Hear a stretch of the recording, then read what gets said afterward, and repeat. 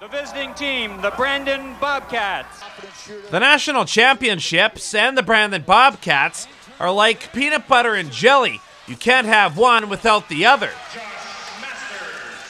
For the 24th time in the past 28 years, the Cats are back at Halifax. I've watched this Brandon team play for like a long time, being from Virden, and you know, I'm just glad to be a part of it. It's a lot of fun. Adam Hartman has been there twice before, in 2003, 2004, and 2004, 2005. Both times, Brandon came up short, but Hartman feels the third time could be a charm. I love the guys on the team, and we're something special this year. The Bobcats assistant coach Mike Raimbault is also looking forward to getting the tournament underway.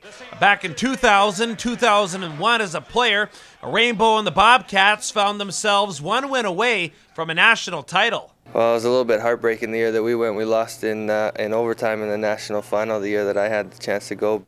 Raimbault is hoping this season, this trip to Halifax, will have a better ending.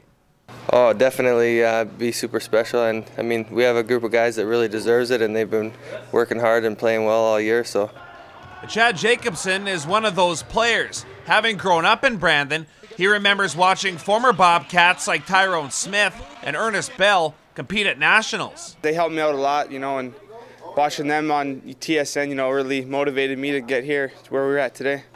Now Jacobson gets the chance to compete on the national stage and hopes to help the Bobcats achieve something they haven't done in over 10 years. He doesn't go, and the Brandon Bobcats are the CIU national champions for 1996. It'd be unreal. I mean, this is my last year of basketball, and being able to go out as a national champion would be real special, something I'd remember the rest of my life. In Brandon, Tyler Crayston, CKX Sports.